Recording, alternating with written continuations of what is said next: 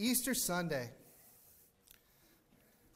the culmination of the whole Christian year, the most important event that ever took place in human history. This morning I've titled our message, Because He Lives, and if you're following at all, you'll notice that there are some similarities between what I want to share and in the song that we sang this morning. We're here on Easter Sunday for one really big... first of all, there's an outline in your bulletin. All the scripture is in there, so don't worry about frantically trying to write down scripture references. They're all there. If you want to just kick back and listen and not worry about taking notes today, that's cool. If you want to take notes, that's fine too. If you brought a Bible with you, you can open and flip around, but I'll also have all the scripture up on the screen for you today as well.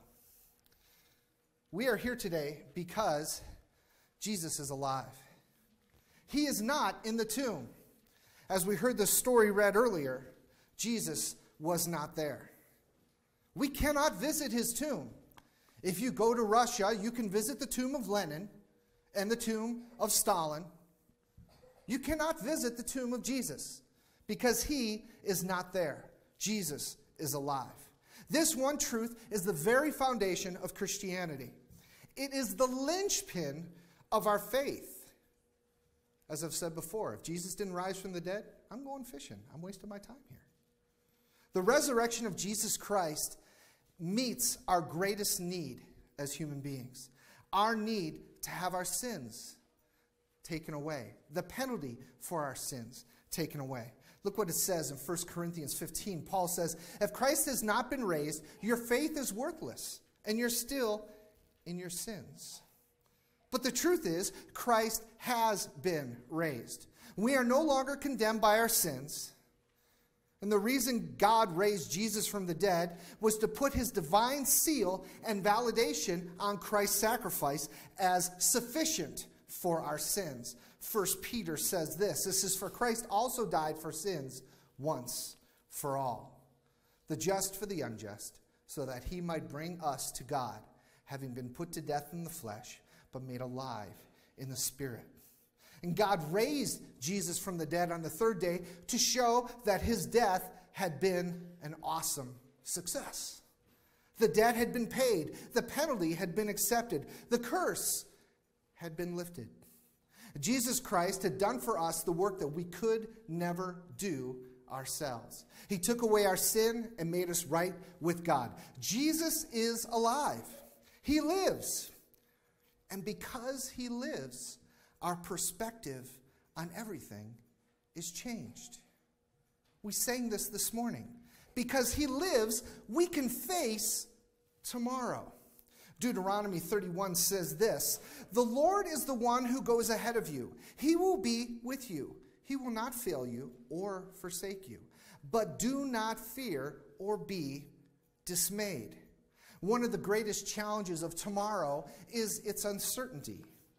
There are many times where we don't know what tomorrow will bring for us. It's hard to determine. The weatherman can't even predict the weather, can they? It's hard for us to determine what tomorrow will bring. Or there are other times when we think we know what is waiting for us tomorrow, and it fills us with fear and anxiety. But we need to remember that the Lord has gone before us. The God of the Old Testament told Israel that he had gone before them. We never have to worry about tomorrow because our Lord is already there. Look what he says in Isaiah 45. I will go before you and make the rough places smooth. I will shatter the doors of bronze and cut through the iron bars. Friends, knowing that the Lord has gone before us helps us to be ready for tomorrow's challenges. Remember what Joshua told Israel, and this is one of my favorite passages of Scripture. Joshua had taken over in leading Israel, and the next day they were going to head into the promised land. And Joshua told Israel this, consecrate yourselves, for tomorrow the Lord will do wonders among you. It's one of my favorite Scripture verses. The Lord will do wonders among you. We should live every day with that attitude, anticipating the wonders the Lord will do amongst us tomorrow. Because he lives, we can face tomorrow. Because he lives, all fear is gone. In Isaiah 41, this is God speaking, and God says this, "Do not fear, for I am with you. Do not anxiously look about you, for I am your God. I will strengthen you. Surely I will help you. Surely I will uphold you with my righteous right hand." Friends, fear is the opposite of faith. It is so easy to get caught up in our circumstances. There are many times when, from our perspective, our situation may seem hopeless or sometimes even impossible. But remembering what God did for us in the past is one of the greatest things that will help us to trust Him in confusing or anxious times. God has proven Himself.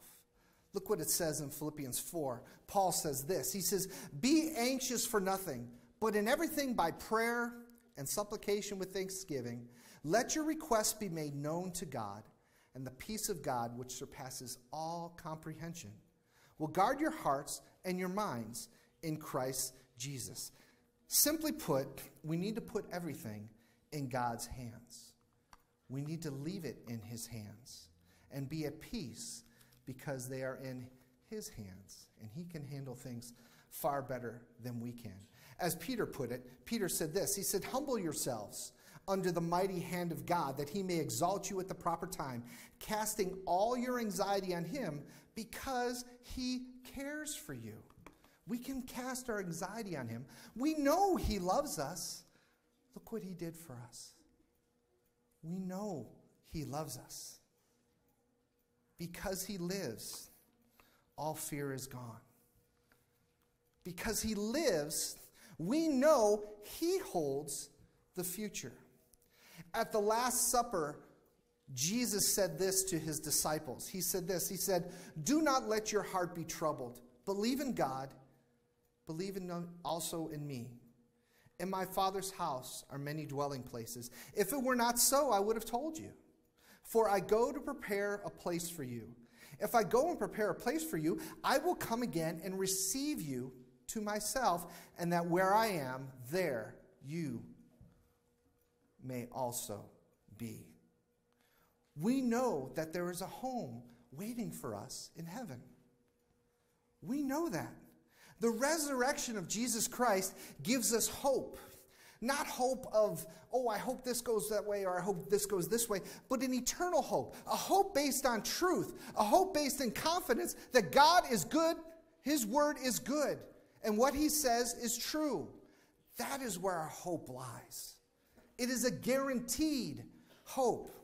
Colossians, Paul says this in the book of Colossians, "God willed to make known what is the riches of the glory of this mystery among the Gentiles, which is Christ in you, the hope of glory." Paul understood that hope very well. You see, friends, because Jesus rose from the dead, we who trust Him as our Savior are forgiven. We're pardoned. We're justified. We're made righteous before God. Paul said, if you confess with your mouth Jesus is Lord, and you believe in your heart God raised Him from the dead, you will be saved. As believers in Jesus Christ, our future is secure. We know our final destination. And we look forward to that day when we will finally be at home with our Lord for all eternity. Revelation 21 gives us a glimpse of our final home. And this is what it says. It says, "He will wipe away every tear from their eyes, and there will no longer be any death. There will no longer be any mourning or crying or pain."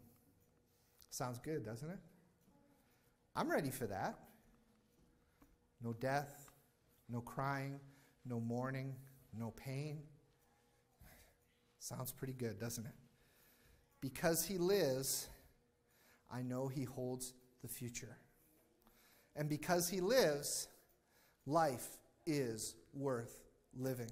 Look what Jesus said in John 10:10. He said, "I came that they," and the they is us, "I came that you may have life and have it abundantly. I came that Tricia may have life and have it abundantly. I came that Andrew may have life and have it abundantly. I came that Kurt may have life and have it abundantly. He came so that we would have an abundant life. The greatest life we could ever live is a life in Jesus Christ. Because through Christ, we can live the life which he intended for us.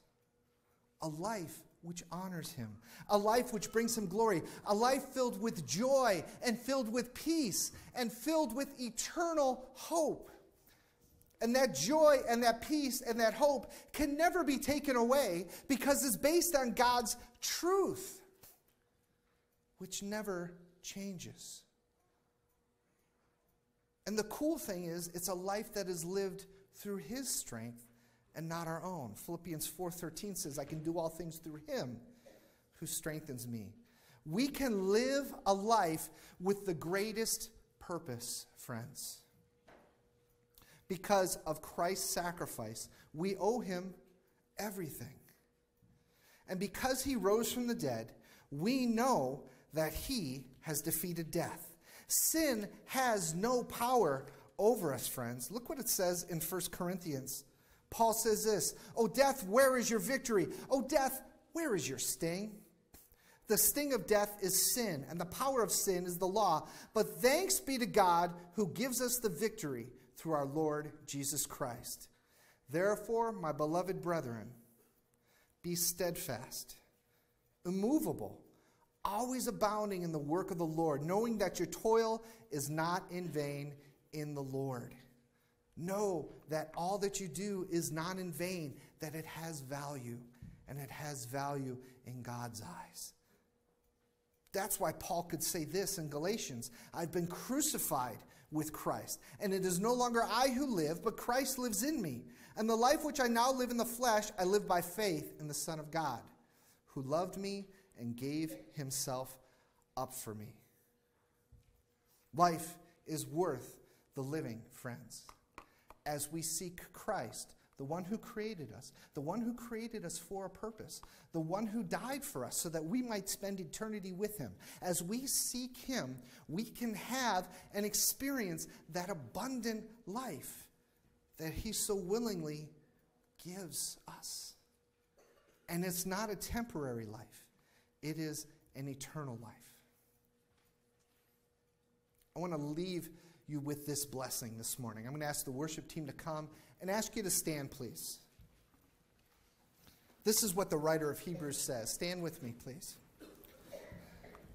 He says, "Now the God of peace, who brought up from the dead the great shepherd of the sheep through the blood of the eternal covenant, even Jesus our Lord, may he equip you in every good thing to do his will, working in us that which is pleasing in his sight through Jesus Christ, to whom be the glory forever and ever."